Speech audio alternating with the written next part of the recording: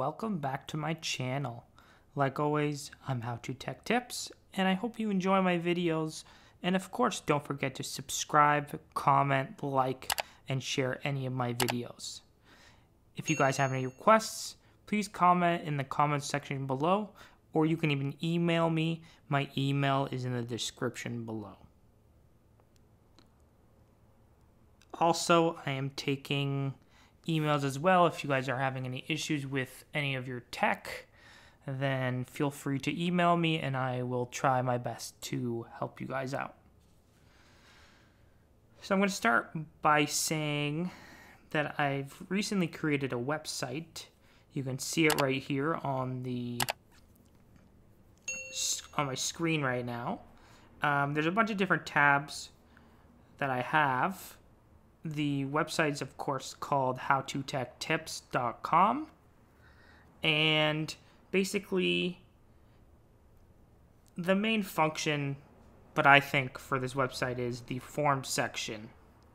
So if you click on forms, here you will find all of your troubleshooting. If you want to sell your Microsoft equipment, Apple equipment. There's just tutorials and laptops.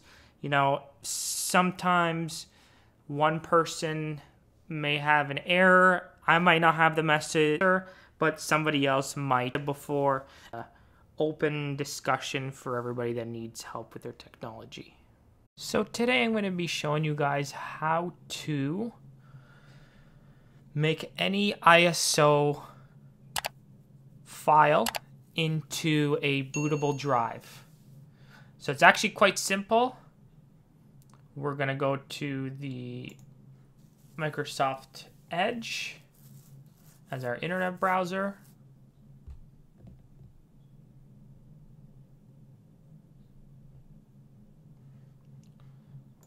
Make that a little bit bigger. And from here, we're going to just write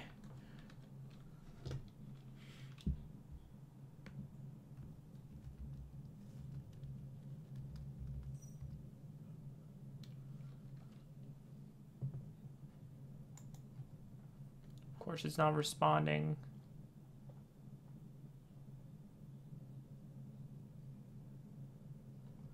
So right here, we're gonna write Rufus Bootable USB.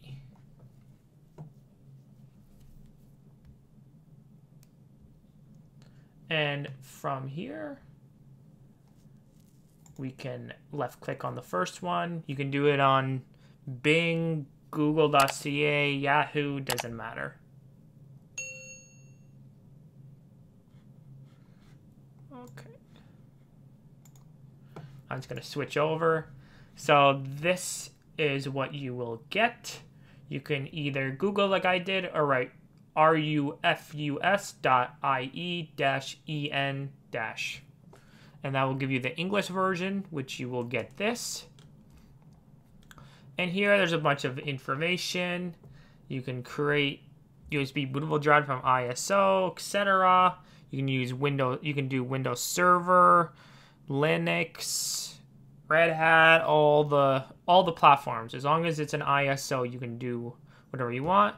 Then you would download this guy right here, and then you would.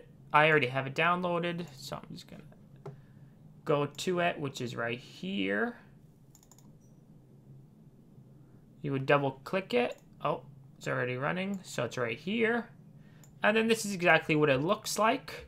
So here you would, again, pick whichever drive you have. So I only have one drive in, but you will want to make sure that you have the correct drive, because if you have more than one drive and you have important information on the other drive and you end up getting rid of everything, you won't be able to get it back.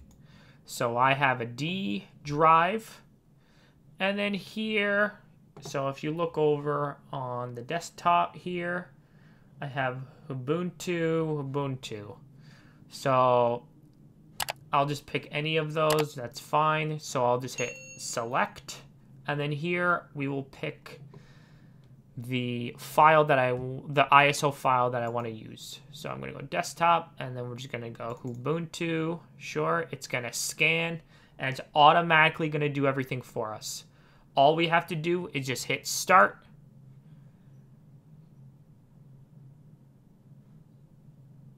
Or we're just going to go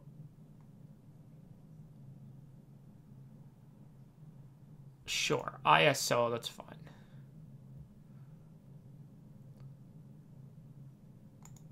Sure. And I just randomly picked that. I didn't even read it. But you would obviously want to read it before you clicked anything. And then here it would tell you the data on device will be destroyed. To continue with this operation, hit OK. I'm not going to click OK, but you would hit OK. And then installation would all start. And then you would go back to your computer. And then you would see that it is, in fact, a bootable drive. And that's basically it. It's nothing really too tricky about it. There are other ways you can do it as well. You can do it through Microsoft. You can do it through Microsoft and just copy and paste it over. But that's too much work. This is the easiest way that I found. And I hope you guys enjoyed the video. And please don't forget to subscribe, comment, and share any of my videos. Stay safe. And like always, I'm How To Tech Tips. Keep teching on.